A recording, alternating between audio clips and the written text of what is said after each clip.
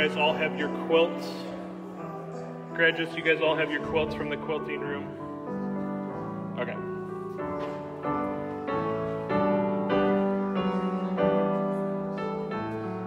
I think they all do.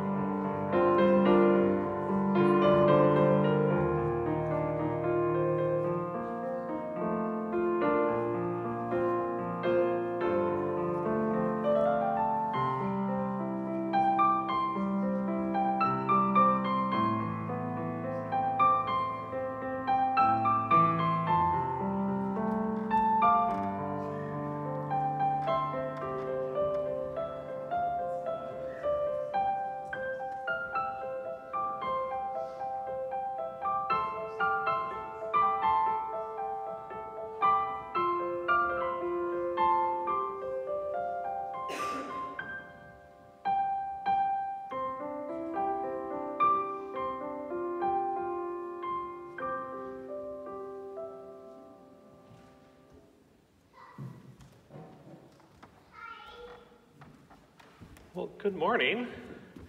It's good to see you guys today. So congratulations to our graduates who are here today. We got a couple more people coming in. So I'm pretty confident all the graduates, you grabbed your quilts from the quilting room. Good.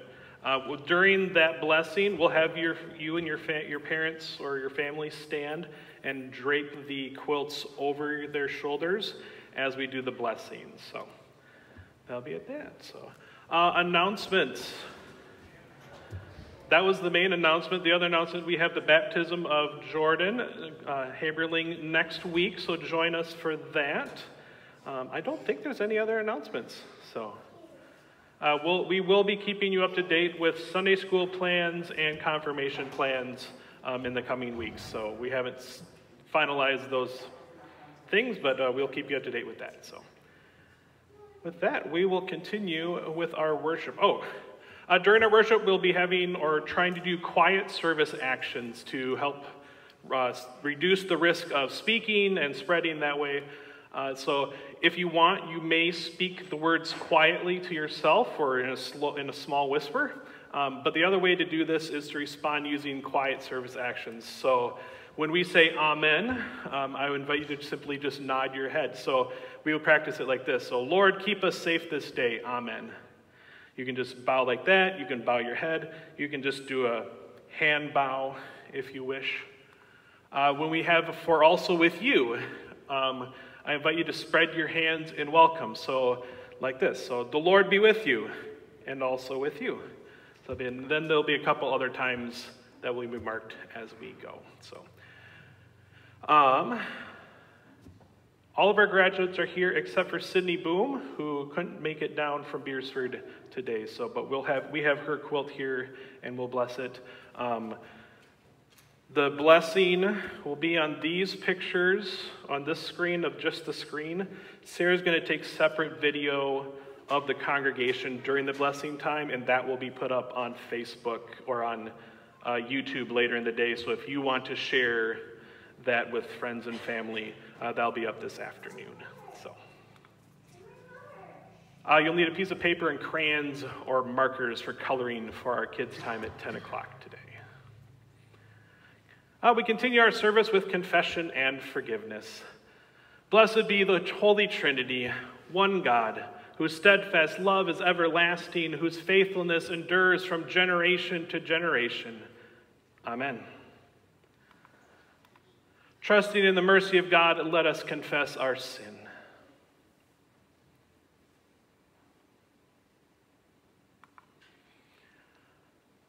Reconciling God, we confess that we do not trust your abundance, and we deny your presence in our lives.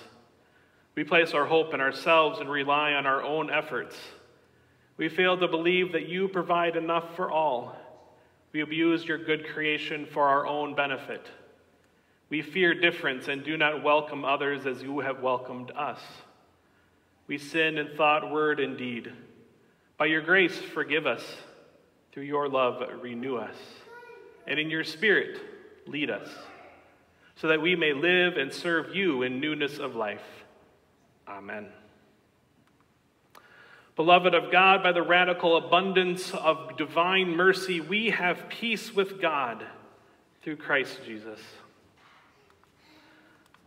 through whom we have obtained grace upon grace. Our sins are forgiven. Let us live now in hope, for hope does not disappoint, because God's love has been poured into our hearts through the Holy Spirit. Amen. I'd ask that if you want, you can take a moment to make the sign of the cross on your foreheads as a sign of this forgiveness. Our gathering song is Dearest Jesus at Your Word.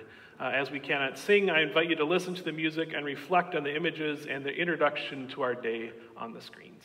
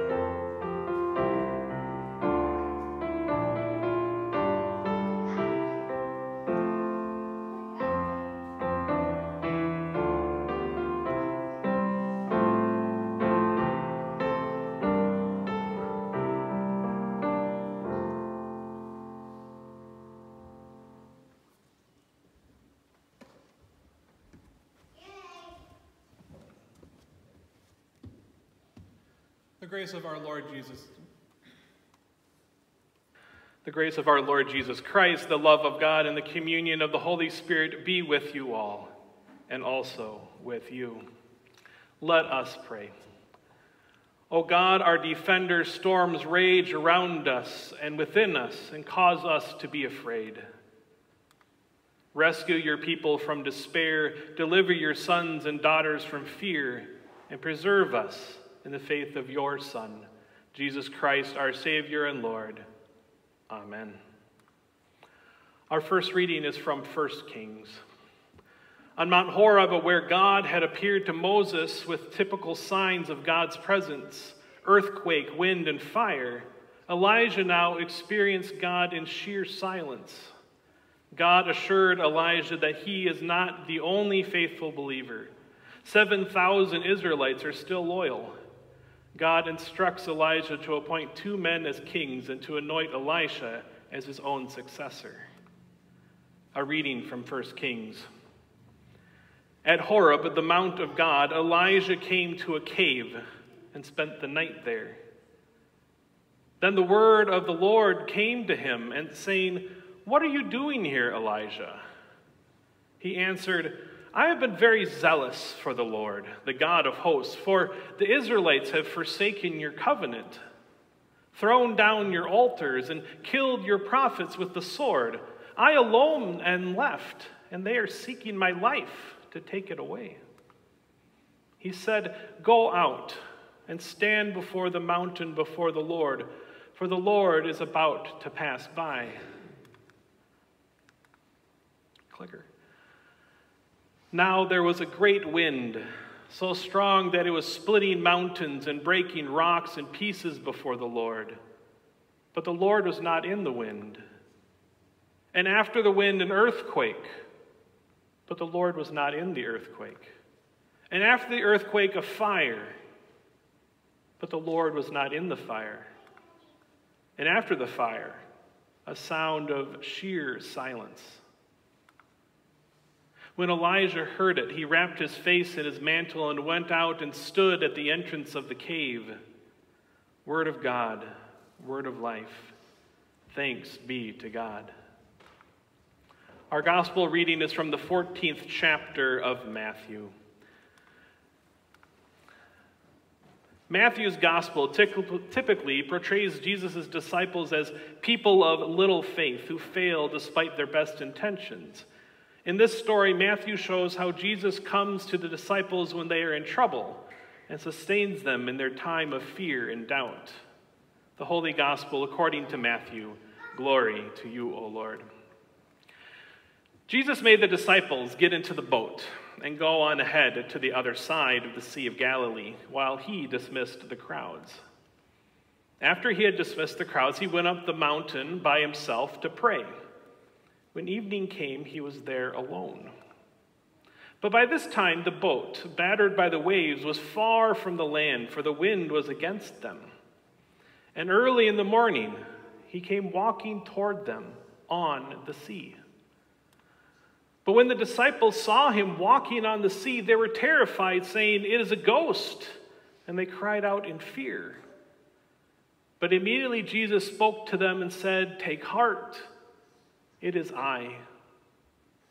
Do not be afraid." Peter answered him, "Lord, if it is you, command me to come to you on the water." He said, "Come." So Peter got out of the boat, started walking on the water, and came toward Jesus. But when he noticed the strong wind, he became frightened and began to sink. And he cried out, "Lord, save me." Jesus immediately reached out his hand and caught him, saying to him, "You of little faith, why did you doubt?" When they got into the boat, the wind ceased, and those in the boat worshipped him, saying, "Truly, you are the Son of God."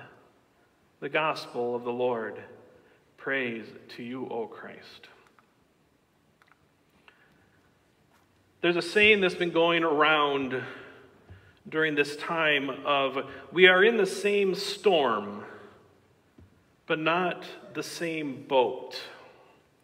It comes from a poem written around May by a British author, Damien Barr. And I'd like to read the poem now. I heard that we are in the same boat, but it's not that. We are in the same storm, but not in the same boat. Your ship can be shipwrecked and mine might not be, or vice versa. For some, quarantine is optimal, a moment of reflection or reconnection, easy and flip-flops with a whiskey or tea. For others, this is a desperate crisis. For others, it is facing loneliness. For some, peace, rest time, vacation. Yet for others, torture. How am I going to pay my bills? Some were concerned about a brand of chocolate for Easter. This year, there were no rich chocolates. Others were concerned about the bread for the weekend, or if the noodles would last for a few more days. Some were in their home office. Others are looking through trash to survive. Some want to go back to work because they are running out of money. Others want to kill those who break the quarantine. Some need to break the quarantine to stand in line at the banks. Others to escape. Others criticize the government for the lines. Some have experienced the near death of the virus. Some have already lost someone from it. And some believe they're infallible and will be blown away if or when this hits someone they know. Some have faith in God and expect miracles during 2020. Others say the worst is yet to come. So, friends, we are not in the same boat. We are going through a time when our perceptions and needs are completely different, and each one will emerge in his own way from that storm. It is very important to see beyond what is seen at first glance. Not just looking, more than looking, seeing. See beyond the political party, beyond biases, beyond the nose on your face. Do not judge the good life of the other. Do not condemn the bad life of the other. Don't be a judge. Let us not judge the one who lacks as well as the one who exceeds him. We are on different ships looking to survive. Let everyone navigate their route with respect, empathy, and responsibility. As I read this poem, I saw a parallel between this poem and our text for today. Jesus has sent the disciples back across the Sea of Galilee. They were on the other side with a crowd where Jesus was seeking to find alone time, because just before this text was the feeding of the 5,000, and just before that was when Jesus finds out his cousin John the Baptist was killed. And Jesus is finally able here to find the solitude he's been seeking for a time, to mourn the death of his cousin. And as the disciples are on the sea, the storm picks up and it pushes their boat out into the middle of the sea. And night comes and the storm grows. And in the morning, Jesus comes walking on the water to them. And they are terrified, fearing that this is a ghost. Well, because they've never seen anyone walk on water before. And as Jesus gets close to the boat, he calls out, "Take heart, it is I. Do not be afraid." But the wind is still blowing, and Peter calls out to Jesus, "Jesus, if it is you, can you prove it? Command me to come out on the water with you." And Jesus says, "Come." And Peter gets out of the boat, and he starts walking towards Jesus. But as he takes his steps, he notices that the wind is still around him, the storm is still around him, and he begins to sink. And he cries out, "Lord, save me." And Jesus immediately reaches out his hand and catches Peter and lifts him back. and says, "You of little faith, why did you doubt?" I noticed something this time when I was reading through the text, that I've always connected Jesus saying, "Why did you doubt?" to Peter's failure to be able to walk on water. That somehow if he hadn't doubted, he would have been fine and he would have continued to walk on the water.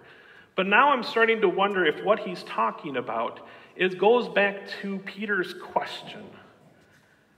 I wonder if he's asking Peter, "Why did you doubt that it was me? I told you that it was me. It is I. Do not be afraid. Why did you have to put this temptation on me to have you walk on water when I knew you couldn't? Would I lie to you if it was not me?" I also in this text, though, don't feel that Jesus is mad at Peter or disappointed truly in Peter. I think he's more worried for Peter. He's saying here, "Peter, you can trust me." He sees that Peter is in the midst of this storm and that Peter is scared. Because I think part of Peter's issue right now is that this is more to him than just a physical storm that they're going through. He's a fisherman. He's been through storms. But one of the last times they went through this huge storm on the Sea of Galilee, the boat was on the point of capsizing, and Jesus, though, was in the boat.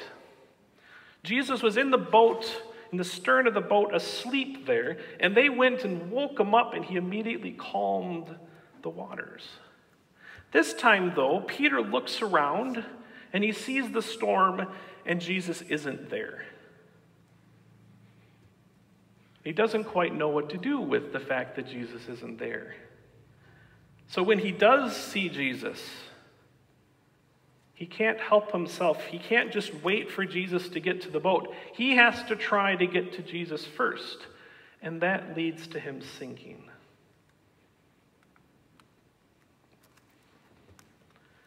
We are all in the same storm,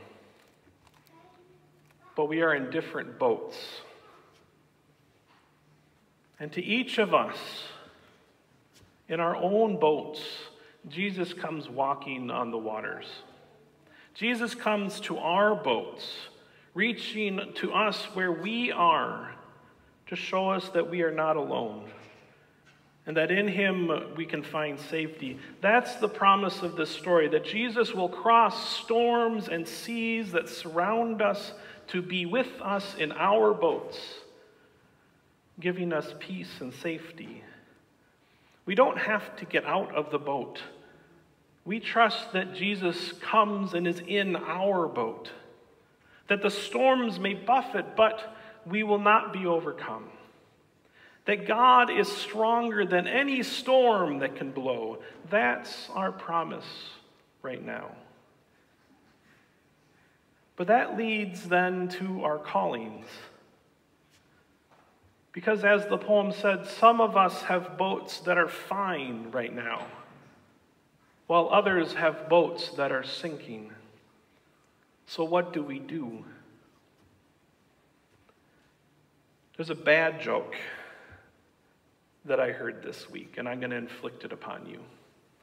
Why did the disciples cross the sea?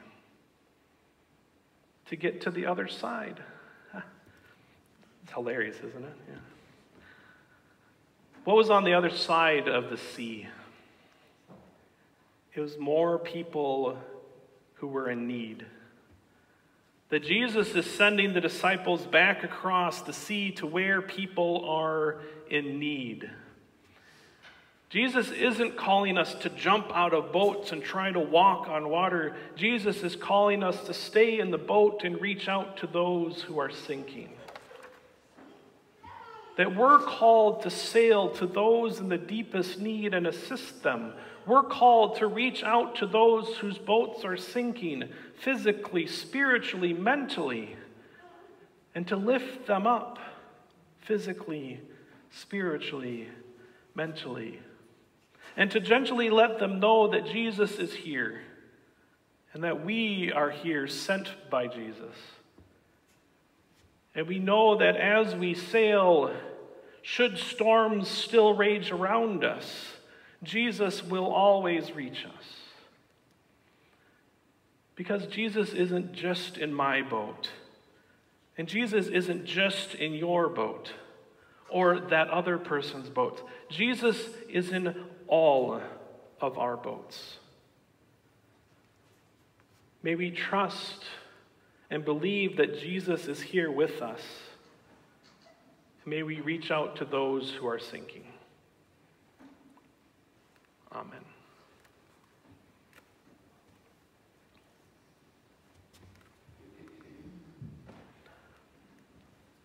Our hymn is When Peace Like a River.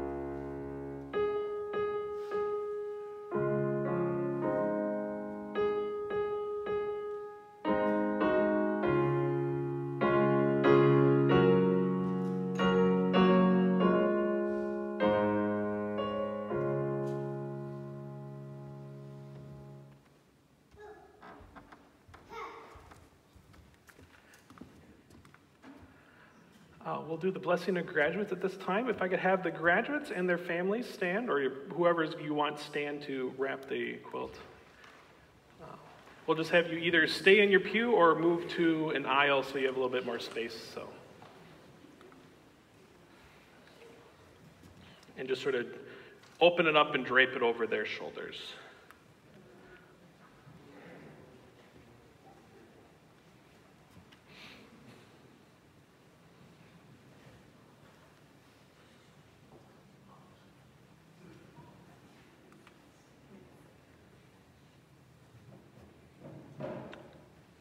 Dear graduate, at this time in your life, we are eager to show you how delighted we are that you have reached this milestone in your life.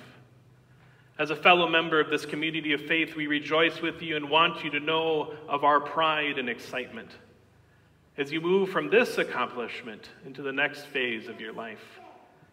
We also want you to know that wherever you go and whatever you do, you are going forward with our prayers for God's continual guidance, power, protection, and strength.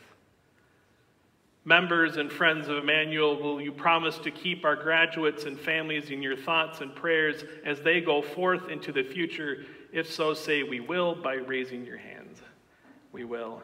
If you're watching online, you can type "we will" in our chat if you'd like. Will you, as fellow believers in Jesus Christ, promise to help these graduates as need and opportunity arise? We will.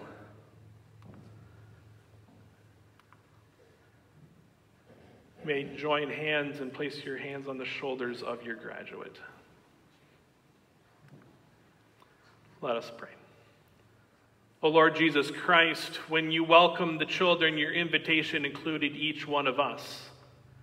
Your guiding hand has continually been upon these young men and women. You have sustained them. You have shared in their laughter and wiped away their tears. In times of confusion, you have offered direction. In times of sorrow, you have offered hope. In times of doubt, your Holy Spirit has lifted them up. Remind them in these quilts that they are surrounded by the love of their families and this congregation. Grant, O Savior, to each of these graduates the knowledge of your continued presence as they go forth into the future. Bless them and keep them. Guide their steps, hold them in the hollow of your hand, and bless them and keep them now and forever. I had blessed and keeping. You guys have double blessing and keeping, just like you had blessed double graduation. So you may be seated as we continue with our prayers. Let's give them a round of applause for our graduates.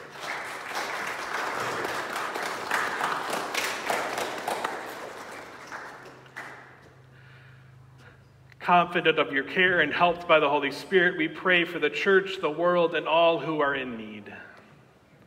For your whole church throughout the world. Give courage in the storms so that we may see and hear Jesus calling, "Take heart, it is I, do not be afraid." May we follow Christ wherever he leads. For the well-being of your creation, protect waterways, forests, lands, and wildlife from exploitation and abuse. Help the human family endeavor to sustain and be sustained by the resources of your hand. Lord, in your mercy, hear our prayer. For the nations and their leaders, in you steadfast love and faithfulness meet, and righteousness and peace kiss. May nations in conflict know the peace that is the fruit of justice, and the justice that is the path to peace.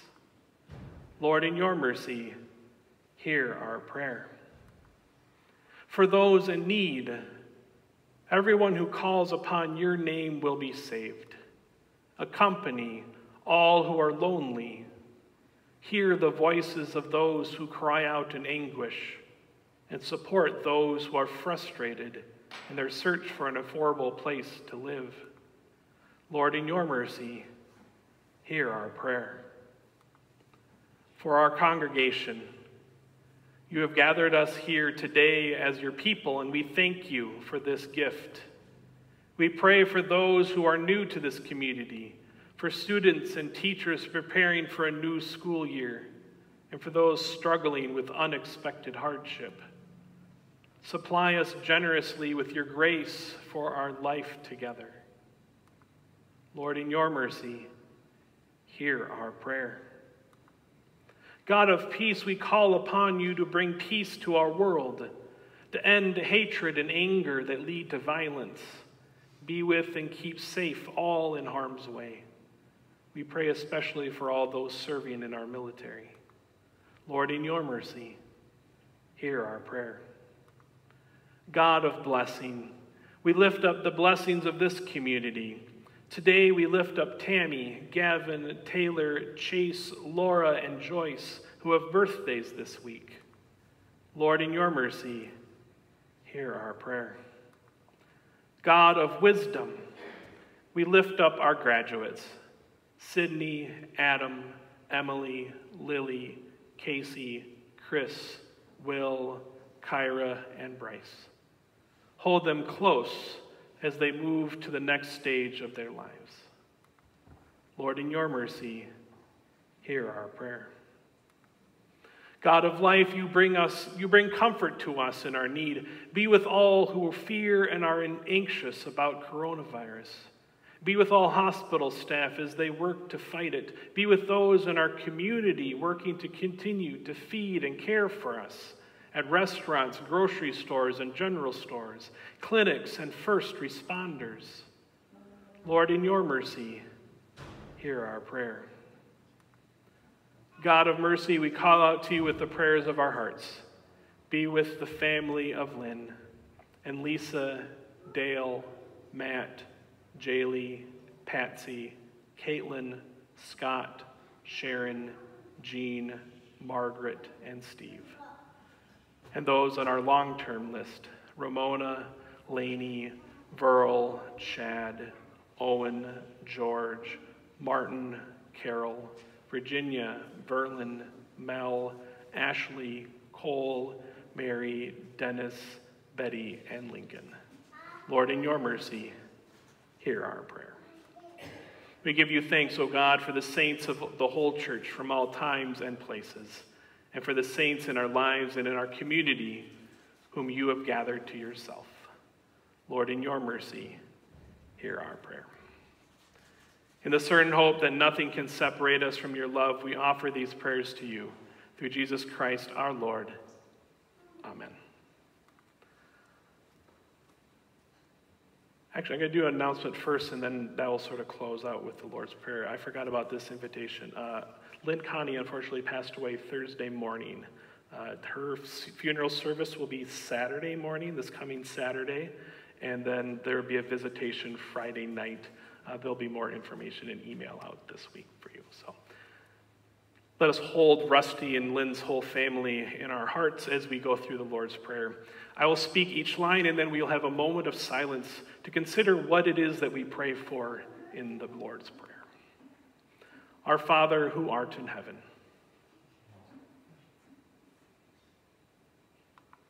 hallowed be thy name.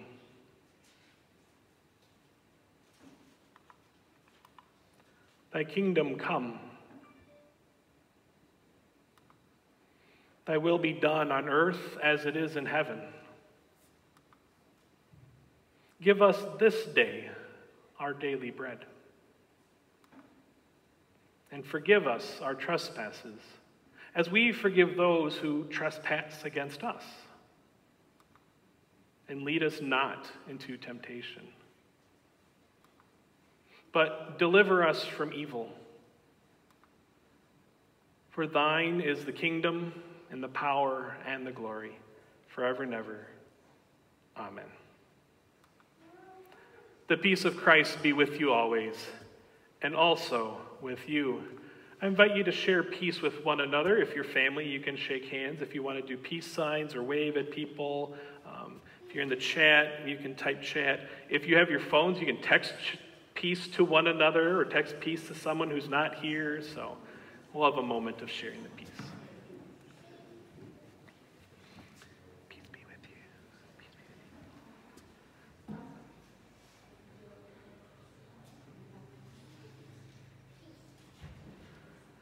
We continue with our offering. Our offering plates will be placed in the back of the sanctuary in the entryway. You may either have put them already in there as you came in, or you may put your offering in there as you leave. But we pray for all of the things that God has given us that we offer our thanks back to God for. So let us pray. Blessed are you, O God, maker of all things. Through your goodness, you have blessed us with these gifts, ourselves, our time, and our possessions. Use us and what we have gathered in feeding the world with your love through the one who gave himself for us, Jesus Christ, our Savior and Lord. Amen. Hear the blessing. Neither death, nor life, nor angels, nor rulers, nor things present, nor things to come, nor powers, nor height, nor depth, nor anything else in all creation will be able to separate us from the love of God in Christ Jesus. God, the Creator, Jesus, the Christ, and the Holy Spirit, the Comforter, bless you and keep you in eternal love. Amen. Our closing song is My Life Flows On in Endless Song.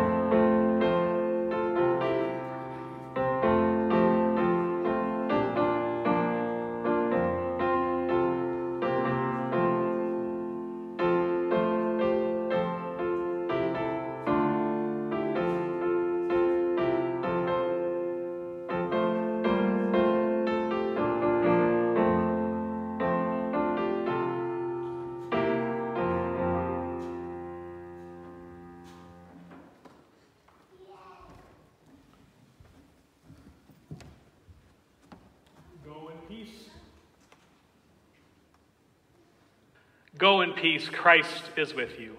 Thanks be to God.